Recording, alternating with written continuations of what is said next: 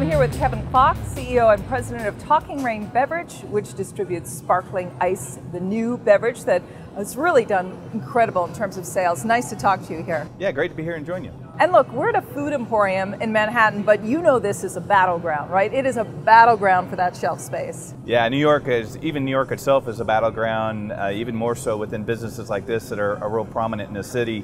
Every brand wants to be here. This is where brands start in New York City, so it's definitely the toughest area in the country to fight for shelf space. So how did you muscle in against big companies like Coke and Pepsi to get your beverage into stores and noticed by customers? Early on, we recognized that the sparkling water space was really underserved and that two major competitors like Coke and Pepsi didn't even participate. It was mainly in Nestle and private label space. So recognizing that opening, we were able to get in fairly quickly, and we kept quiet. We didn't really say much about what we were doing, and by the time we got big, it was too late. Everybody started coming into space. We were several $100 million by that point. And I know you're hoping to be $1 billion in sales. Yeah, we feel we can get there right now. If you look at our velocity in food, mass, and drug, if we were to be able to translate that over to convenience and food service, which is a big battleground, and be normal percentage of that, we should be $1 billion. Do you know how quickly you can get there? You know, we've always been saying 2018 at our offices. That's what we continue to focus on.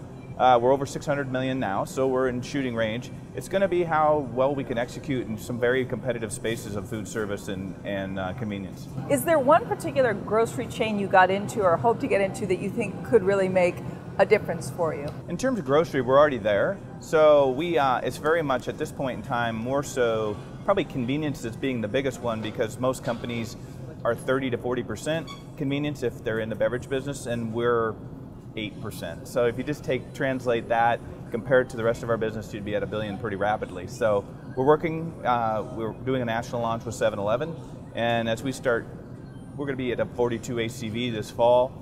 So we are starting to make grounds, but it's very, very hyper competitive in convenience. And you're not just looking at the US, I know, you're looking abroad. Yeah, we actually just launched in the United Kingdom at the beginning of April, and the results are amazing. One thing that's very different once we went and saw that market is they have far less choice in the US.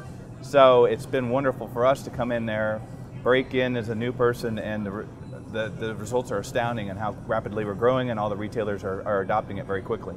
So you also have a particular ambassador that I think is making a difference for you, Kevin Durant. Tell me how that came to be. Well, it's interesting. Kevin got asked by Rock Nation what beverage brand did he want to be associated with, and he said, I want to do sparkling ice. He had no idea it was from Seattle, where he originally started with the Sonics. And you know, he came up and we asked him, well, what does he drink other than sparkling ice? He says, I don't drink anything else. And we were concerned. You know, we know nowadays the consumer is pretty smart and recognizes authentic versus non-authentic ambassadors. And Kevin just loves the brand. And it's interesting, you know, when we meet with them, we give him business updates. And he just, you know, he wants to know what's going on. So he likes to hear from us and see us and talk to us. And you know, his personality is truly what you see. I mean, he's the same off the court as he is on the court. What's his favorite flavor? Orange mango was originally his favorite flavor, and so he changes around a little bit more recently, but I know orange mango is and that's why we put the KD on the orange mango. And in terms of you going forward and fending off competition and looking abroad and trying to grow sales, who right now do you think is your biggest competitor? It's truly Coke and Pepsi, because ultimately it's about shelf space. And if you look at the shelf and you see how much space is taken up and where we need to go, we're one of the largest brands probably out there in the smallest amounts of space. And it's ultimately a shelf space and distribution competitiveness at this point. And as you look globally, those are truly the two global brands that are out there. And so as we go out, we have to find ways to compete with them outside the US as well. So they're really our competitors. Would you ever join them if you got an offer?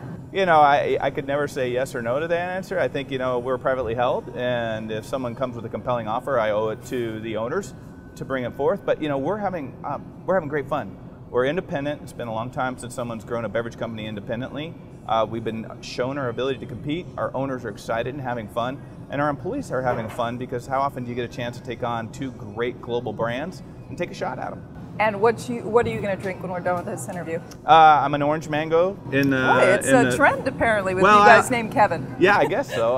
Orange mango in the morning and strawberry lemonade in the afternoon. Kevin Klock, it's been great chatting with you. Thanks so much. Yeah, thank you so much.